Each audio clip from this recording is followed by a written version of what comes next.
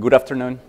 Thank you so much for coming. Thank you so much for taking your personal time to be with us today at this symposium. My name is Alberto Cortes-Ladino. I'm a psychiatrist, I'm a psycho-oncologist, and I work at Mount Sinai Cancer Center. We basically work with cancer patients not only from the psycho-oncology point of view, but also we manage pain, and we do palliative care, which is basically inherent to the profession. Today, I'm going to talk about the most common symptoms that a patient with cancer develops. Here, the title calls it fear, anxiety, and depression. And you're going to learn that this is combined. These symptoms never present isolated. No special disclosures. This is going to be a very short presentation.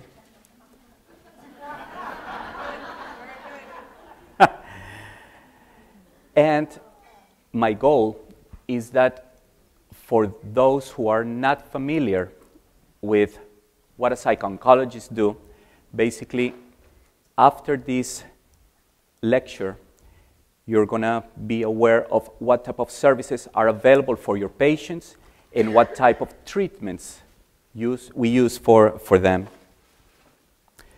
Talking about psycho-oncology is like drinking from a fire hose, but I'm going to try to give you a good summary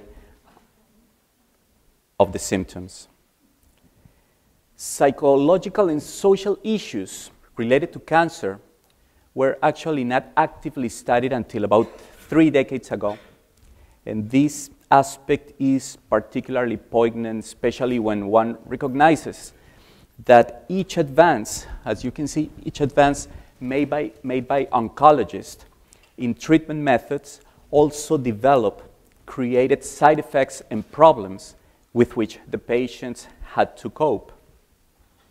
That's why the need for a psychosocial service was created. What is psycho-oncology? Basically, we work in the psychological, the social, the behavioral, and the ethical parts of cancer, basically in two perspectives. One is the patient's responses to all these aspects, psychological, social, behavioral, and ethical, and related in regarding to the disease process of the cancer itself at all stages, not only end stages of the cancer, but also while the patient is receiving treatment, also when the patient was initially diagnosed, and the morbidity and mortality related to those processes. Even though the first anti-cancer agent was developed in the 1940s, it wasn't until the mid-60s when we started to see children surviving from Hodgkin's disease and leukemia. All those changes in medicine increase the mortality, increase the survival, decrease the mortality. Most of those cancers were cured. But despite all these advances, we saw that some worries were triggered also, and the most common was the fear of recurrence, the psychological distress. The patient is already a survivor after these wonderful treatments. But guess what?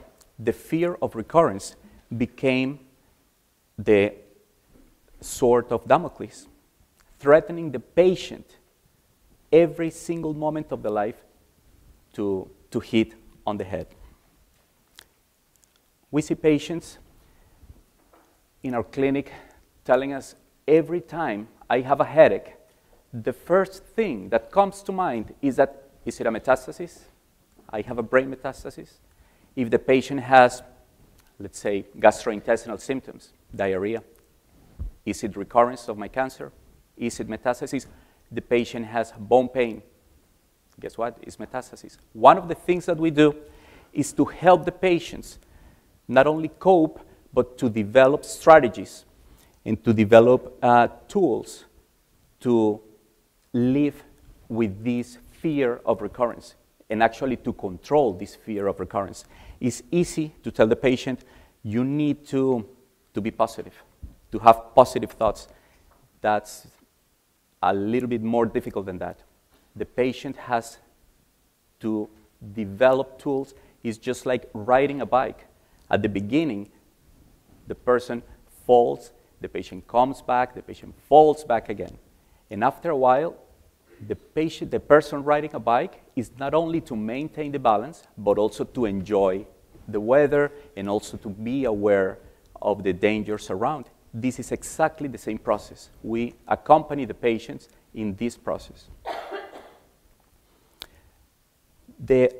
According to the studies, the highest fear of recurrence is presented in patients with breast cancer, patients after a bone marrow transplant, and can be as low as 5% in patients with testicular cancer. There are some other problems that were developed, and is the long-term consequences and the psychological impact of injuries to the body. Mastectomies, the body image of the patient. Chemotherapy-induced alopecia, according to the studies, is one of the top 3 most devastating side effects of the chemotherapy. And guess what? According to the oncologists, it's not even top 10. So we need to help to be on the same page in this setting, because this is something, as you can see here, this is something that can be prevented. And these mechanisms, these tools can decrease the chemotherapy-induced alopecia by 75% easily. We have those tools at Sinai also available for our patients. The most common symptoms in cancer patients are basically fatigue in almost every patient. Pain is also a very common symptom. Cancer cachexia, some people call it anorexia, but it has nothing to do with anorexia. It's called cachexia. Insomnia and delirium. I put depression and anxiety together because you will never see a patient suffering from anxiety without symptoms of depression. Let's talk a little bit about pain. Pain is very common, especially in bone, either primary bone cancer or metastasis to bone. It's also very common in GI, gastrointestinal, GU, and lung cancers.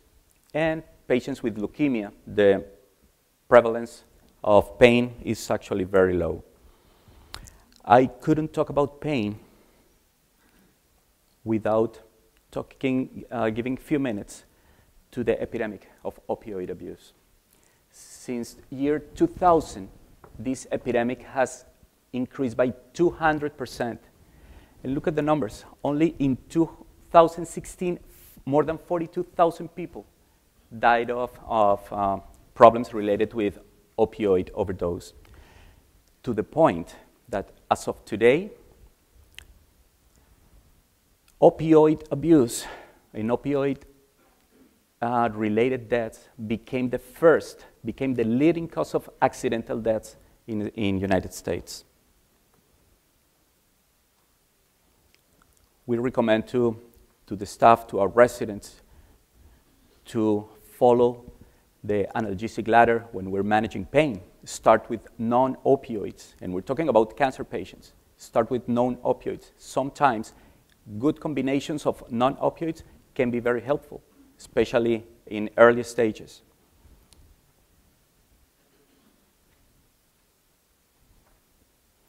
Were those considered non-opioids that you just put up there? Which one, sorry? The last slide. Did you just say that they No, non-opioids are the first, the baseline. Yeah, the first line, always. Then you combine those non-opioids, and then you start using opioids, low potency opioids, like oxycodone, tramadol, all those things in combination with the previous level, meaning diclofenac, Tylenol. Tylenol is very useful in combination with these medications.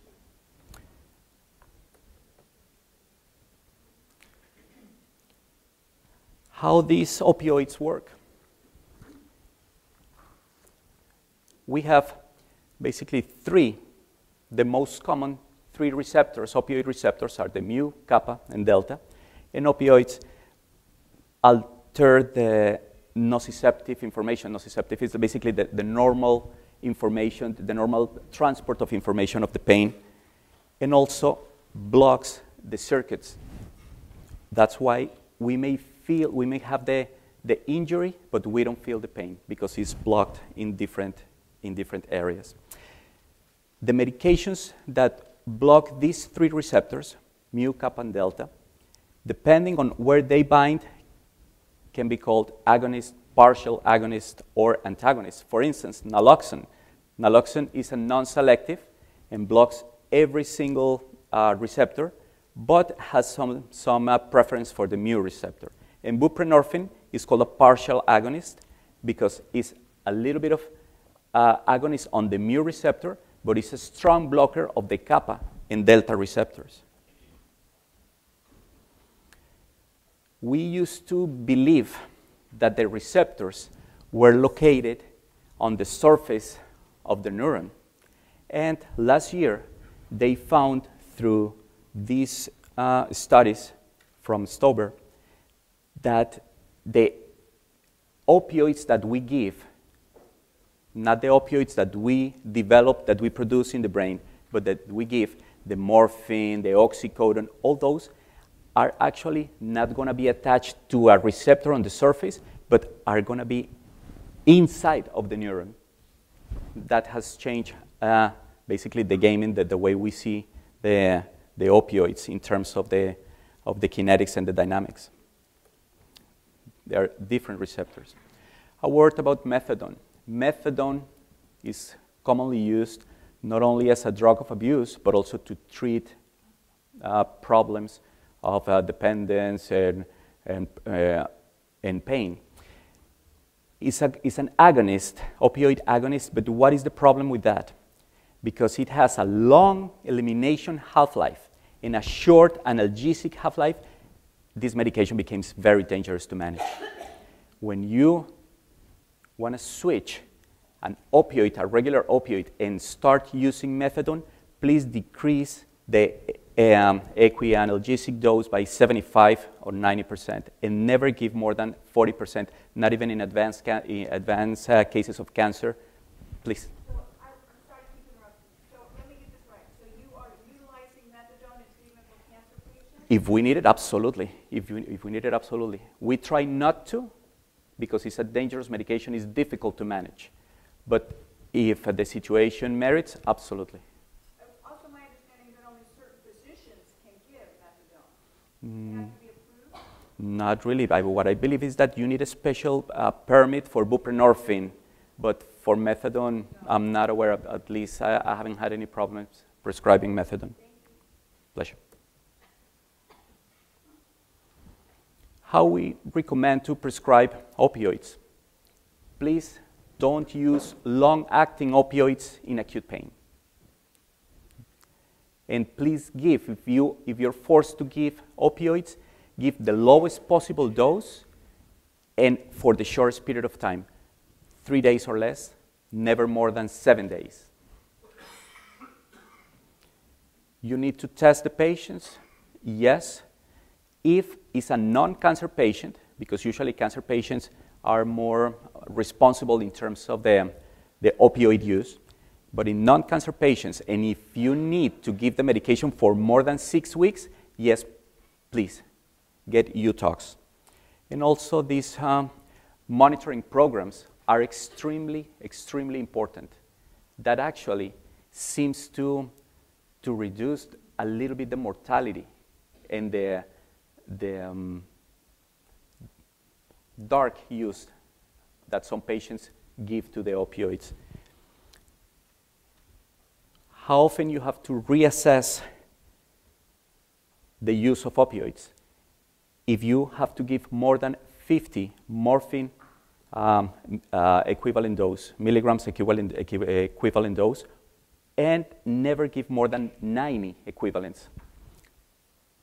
You're going to ask me, but how? There are some strategies, and the most common and effective strategy is please rotate the opioids. Never give the same opioid for 3 months, 5 months, 6 months, because the patient is going to start developing tolerance. So what you have to do is give 8 weeks, 10 weeks of the medication and rotate with equivalent medication. What's going to happen? The brain is going to take the first medication after 12 weeks as a brand new medication, as a brand new opioid.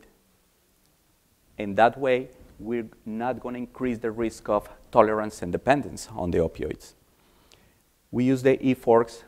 Actually, our health record system, EPIC, doesn't let us finish the prescription of controlled substances until we review e-forks, and that is helping us a lot.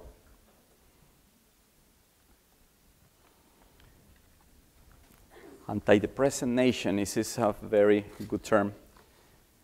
Some epidemiological and experimental studies have shown the association between depression and chronic pain, and we have recognized the advantages of some of these antidepressants in treatment of pain. For instance, the tricyclics in neuropathic, look at the improvement.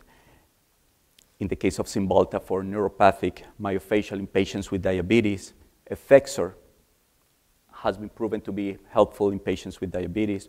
Celexa and Paxil in neuropathic pain is a very interesting thing. However, most recent studies from the last 4 years, it's a type of study called pain path analysis, have shown that at least, and this is fascinating, at least 80% of the changes in the way we perceive pain and depression is not due to the pain medication.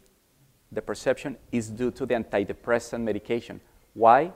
Because antidepressant medication have anti-pain effects and is a different, attack the pain in a different way. It's not because the patient is feeling better from the depression that the pain is more tolerable. No, the antidepressants also have analgesic effects. And this is the proof. This wonderful study from the Japanese group showed that patients with depression share a lot of abnormalities with patients suffering from chronic pain, specifically cancer pain. You see that the images are very, very similar. The alteration is seen in the amygdala, the thalamus, the prefrontal cortex, but there's one specific area that has called the attention of the researchers in this sense, and it's called the anterior, the anterior cingulate area. And the main difference between depression and chronic pain is mainly in the area of the dorsolateral prefrontal cortex. There are different approaches to pain depending on the culture. I'm not going to show you this video because it's a little bit long, but basically the doctor of the community was hitting the patient. It appeared to be laughable, but guess what? It has a biological principle behind this. Don't forget that pain can mask another pain. This person was hitting the other one, and the pain here basically distracted from the other type of pain. We use also a lot of botox for trigeminal neuralgias, for chronic headaches, and other different areas of the body that are affected. Let's talk about cancer cachexia. It's different from anorexia. because anorexia means that there's aversion for food. In cachexia, the problem is not the patient has this psychological component, is that the metabolism of the patient is different. In normal situations like pregnancy or exercise, and in cases of hyperthyroidism, the metabolism is fast because of the requirements that are coupled with the intake of food. In the case of cancer cachexia, the problem is that the metabolism uses, I'm going to show you on this slide, doesn't use the regular gluconeogenesis, the energy-producing metabolism parts, jumps directly to burn fat. And burning fat is an extremely expensive, from the metabolic point of view, it's an extremely expensive process. That produces a lot of an increased protein kinase A. That's why patients lose weight. From a study, a presentation on the Cachexia Society in Washington 2 years ago, they showed that 62% of the cancer patients going to their first oncological visit, they already have cancer cachexia. The most common, obviously, has to be related to pancreatic cancer, gastroesophageal, and lung cancer. And the lowest prevalence of this type of metabolism abnormality is seen in breast cancer. The treatment has been tried: steroids, megace, antidepressants like mirtazapine, nutritional supplements, cyproheptadine. All those treatments at some point can be combined to help the patient. Nausea and vomiting is another very common symptom in cancer patients.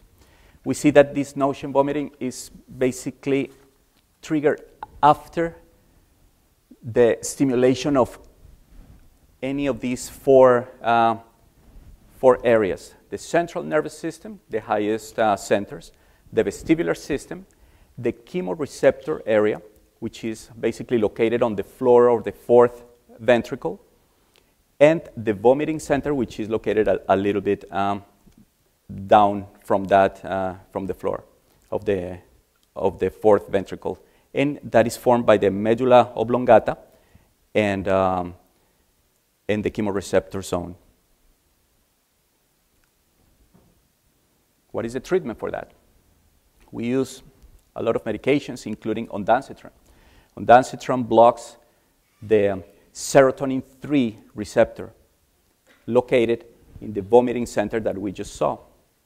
But I want to mention the seminal work of one of my professors, Steve Pasek at Sloan Kettering, who did the biggest study on olanzapine in cancer patients. He found that olanzapine was actually wonderful medication for our cancer patients because of the side effects. Most of the medications that we know act in one receptor. Olanzapine works in 6 different receptors. So this is a medication that is a mood stabilizer, helps the patient to sleep, stimulates appetite, is not very good but can help a little bit with pain, and it's possible that olanzapine is superior to ondansetron and the other anti-nausea medications. So it's a very good option that we have to consider.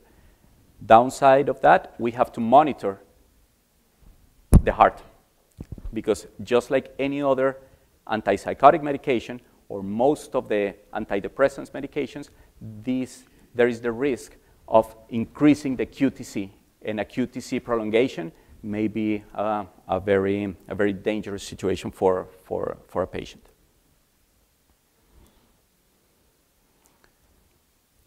Cancer-related fatigue. This is a very interesting concept because sometimes the patient presents to your clinic telling you, I'm depressed. Cancer-related fatigue is actually more common than depression in the setting of cancer, because the symptoms of cancer-related fatigue and depression overlap. And this is related to what we just mentioned. Cancer itself is a hypermetabolic state that obviously produces severe fatigue. The patient feels exhausted and is not going to get better with rest.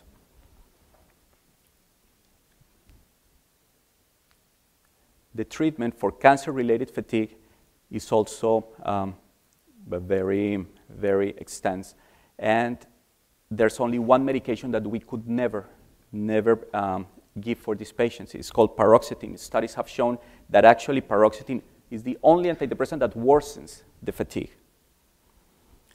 We use a lot of stimulants, Ritalin, amphetamines. Amongst the antidepressants, the list is basically reduced to two antidepressants. One is bupropion, the other one is Effexor. Those are the two antidepressants that have an activating properties. So we give these patients these medications early in the morning to give a boost of energy. What is the downside? Since it's a stimulating medication, may worsen the appetite. So be careful with that. Modafinil is also very used and is a very safe medication in that sense.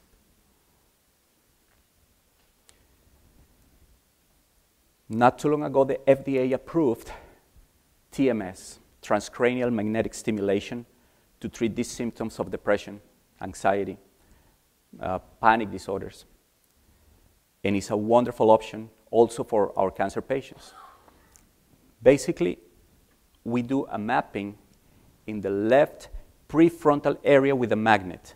When we see a response that is not exactly a seizure, just the movement of the thumb, that's the area.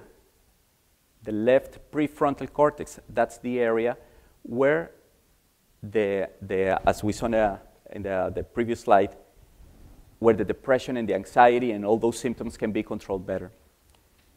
The FDA approved 3 months ago a protocol in which you need to use the magnet only for 3 minutes. The initial protocols required 30 minutes. After that, it was decreased to 18 minutes, and now it's only 3 minutes. You have to give it 5 times a week for 4 weeks. And we're going to reduce a lot the use of medication and the side effects. So this is a safe option that I'm glad to say that Mount Sinai is going to be the first cancer center on the East Coast where this treatment is going to be used for our cancer patients, and the second in the country. What's the efficacy on that? The efficacy is better than the antidepressant medication, and is close to 85%. I'm going to talk briefly about CBD. The next lecture, Dr. Kuzner is gonna talk more about this cannabis system. But I just want to present you this option. And I found few well-done studies to present you today for anxiety and depression. This study showed that when combined Prozac plus CBD oil at ineffective doses, there was good antidepressant effect. And then when they gave the animal model the PCPA, which is an inhibitor of the serotonin, the CBD couldn't act. That is a very good proof that the effects of the CBD in depression are also related to the serotonin system. In the case of anxiety, this is the only double-blind study that I found. Was a group from Brazil, from Albert Einstein in Sao Paulo. They gave to the patients, actual patients, 400 milligrams of CBD or placebo. The patients presented decrease in the tools that they use to measure anxiety. But the way they approached this study was with imaging. And they found that after the patient got the CBD, the flow, the cerebral flow pattern was improved as an anti-anxiety effect of the CBD, which didn't happen with the placebo.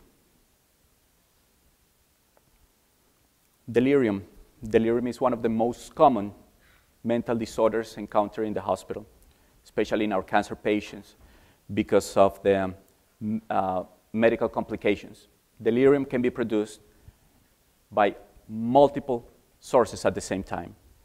Can be infection, can be side effects of the medications, can be interactions between medications, can be metabolic problems. And the most important key here is that delirium is reversible. If the patient didn't recover, the cognitive function was not delirium, was something else. And it is present in about 85% of terminally ill cancer patients in the hospital setting. This is a personal favorite. This is Salvador Dali made a drawing on a serviette of Professor Freud when he was waiting for him at his house in North London. And after the meeting, Professor Freud said about Salvador Dali, "Now I understand why the Spanish live in civil wars." Thank you so much.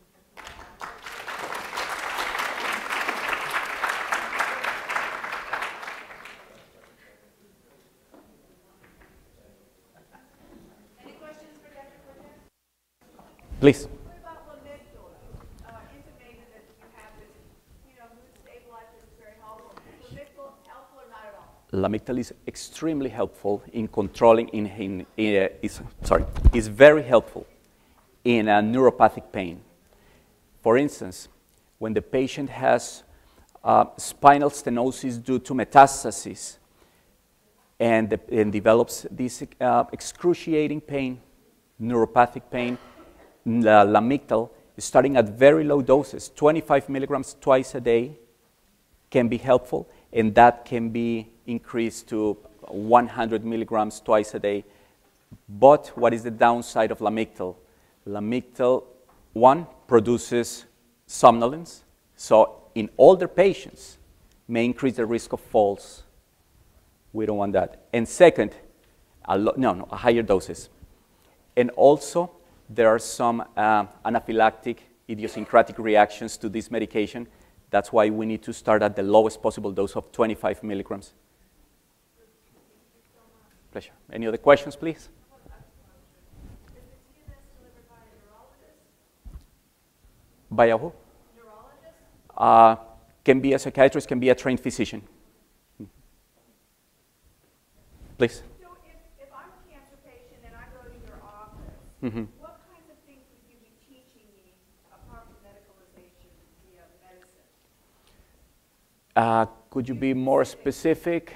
Well, like you do CBT, you guided visualization. What do you do? Because you seem very knowledgeable. The main type of therapy that we provide at our hospital in the cancer setting is obviously cognitive behavioral therapy, because this is a type of therapy that the patient needs to make conscious and at the same time to redirect the behavior in terms of, for instance, fear of recurrence. What we do is, I'm going to give you an example. The patient comes to my office and tells me, "I'm afraid that I have a recurrence of my cancer, that I have metastasis."